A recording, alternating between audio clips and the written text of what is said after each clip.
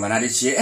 Akroma TV GH Somo Somfo Ghana ba Jiddish Ponkogram Kinkan Kashi the Ebremo and that the Yeni Abre to say Crodom is answer in some way egu mountain so dear to cree as woni and so catch it and unti yet the ensem say she couldn't say say empu a shock wasin ya kweko titabili na fi ya shie ade egu ya kache ni wia eye ya bo modern pan ya bo nchimku ato ade amane ya tifo payfo ne bu baby say abube eni atebe etia na ne dokabra ne de empare omuntem de biara da enunti Ghana politics amesem ne ade ho sansem ne ade na ne na monteto a ene gisawa mu wa na enso yedeko akoma de ko na afi ye de abre ye tifo amum so atitibi ahu bi de ekoso ewo makoko tasfo Ghana monteso de na sie ya de se yen sister panyini pa nende Afia Pokua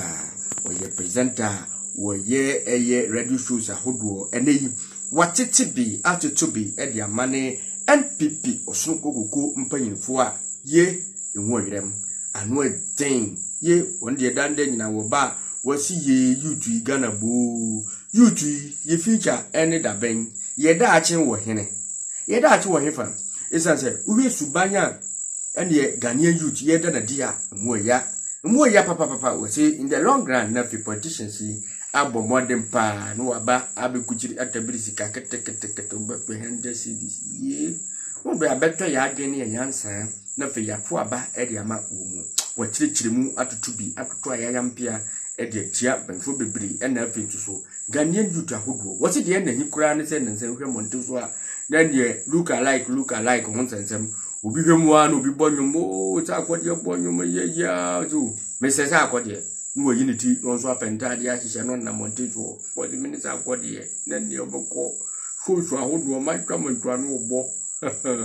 ena adwumone ena yuti ena monteso eye sabiu uko wakura asina kokudua ilimba nchekeke kura ubenyu obi amana to nkunkunte agrade efu wona nso ya kakade ahwo ata so abo amoma na dumpon nanso so Ghanaian youth enye kwadosem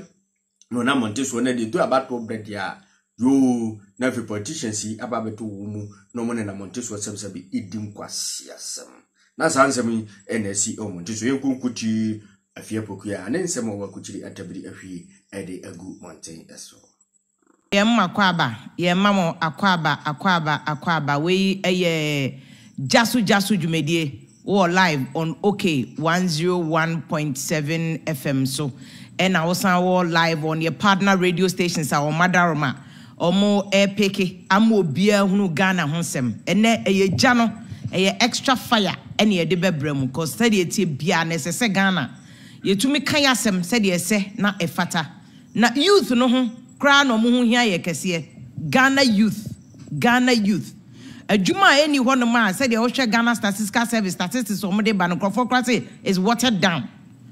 More than 630,000 youth Omunia Jumaye. If you look at the percentages, crowd ya any oyam crab show. And they are look alike, no one why I common or Ghana and in a Jumani ho. A Juma or wha Obien one of my old Jai factory or one of my all year Juma. Even Sekituabi crown or Beja was a Mikoye look alike interview. Ama me ko perform it. Now no Kwame na MP. Ye pamo boy be free stage because washada ko impersonate Kwame na MP say where you look alike. As one. Okwa kwa nka say look alike o so where you one. All this is coming down to unemployment. Ejumani ho. As a third world country, ye nuanom China for normally with the same level Singapore, Malaysia, UAE, Qatar. And to recently normally Ghana for the same level. What they did was to empower Ghana for one kasa womuye ejumera for. We have the business owners our studio. Business owners abroni beye a Ghana and kasa your systems yedi kuma ejuma instead of building businesses. It includes Ghana for one kasa so ye suni ye ban matome bona na me chirechire mu. Ghana for no ye won kroma for no ye suni ye ban adwemmone abro Ghana ni ye adwuma mani nua Ghana obeguno oye adwuma ma Syria ni India ni a ontumi nkodi 7 kwa asem ba wono a oye adwuma mani nua Ghana ni no bradwuma 8 o'clock obeba 10 o'clock okoka wodo obema ne sofo akọ ka che ne sofo so won koye ho fasting anaso odo be kwa aduro so wa adwumawura abrochefo no mesamo mutie mi amomfa maso emra ha abrochefo ne Ghana for am bie businesses store saloon na no ayi mami Julie Ju ye interview mo no aka se obie barber shop modern barber shop ayedi yetire Ghana for no gu adwuma no omuwie ba akoko bie bi wo ne nchen ogu na adwuma communication centers by com center ye hu se ne Ghana for obia sorry okoye com center eni edigu com center no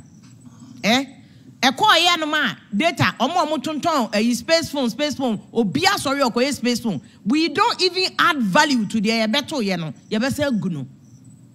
ene social media buy obia ye ho Coffee TV start here Coffee TV obia ye be social media we will kill that one too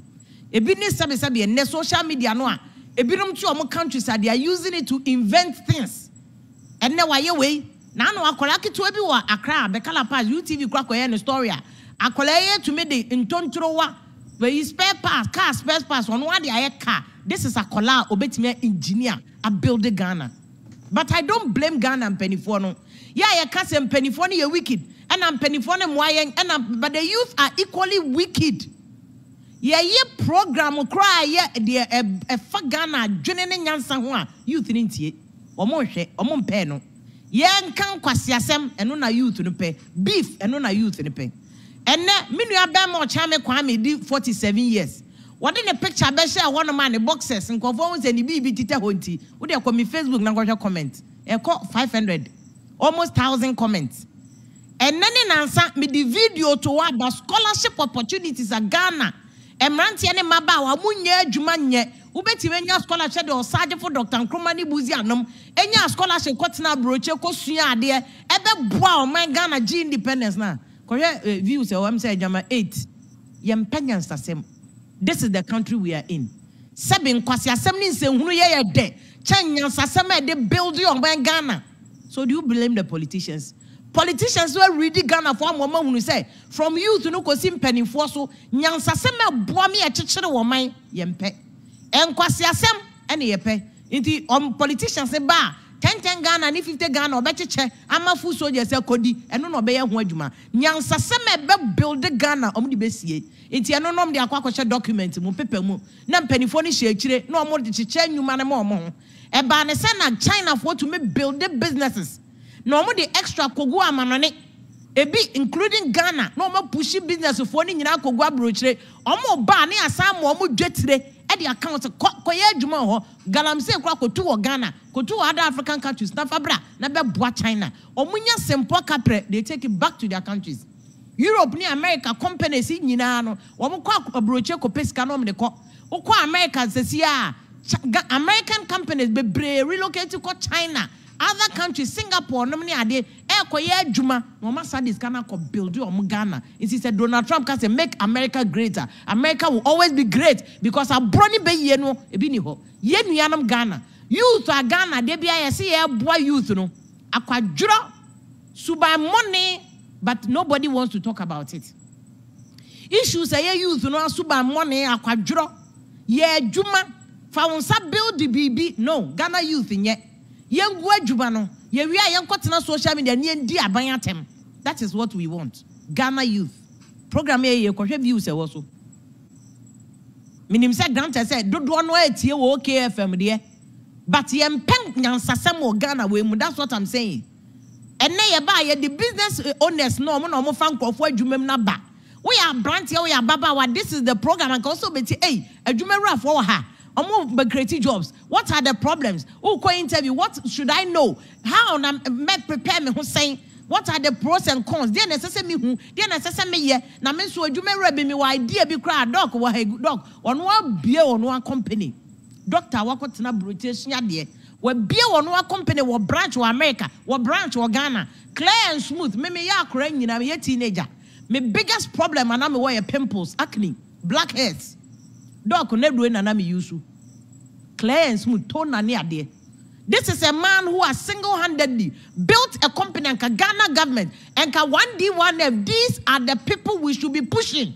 But they say, "I'm bro, what Ghana ni bibini ho." Yeah, the 1D1F never come Indian company. Na mika will say, yeah, that was a answer Peter by what the Jamia wouldn't cassa was it, Nana. We the one as watch more, Moncasa, Montini at TB. Ha, a Yakoma TV, GT so, near the moon ABC, and ended upon the Ninka here and dear Motimia Kuchirata Brunza Amia. In Kedum, I shall so dear no sofa fefe, Eddie Amayan, Motimia say I like it, at to Cassibim, Eddie Apeti, yes, a Fandra, Eddie Amayan. Mia me did you, my dear Muchami, Eddie Mamu, a Ghana pa. Then you mark for Ghana, Bishop Moncopa, making Kasim, Eddie, a mamu. Yet the Master Masia and Yadu.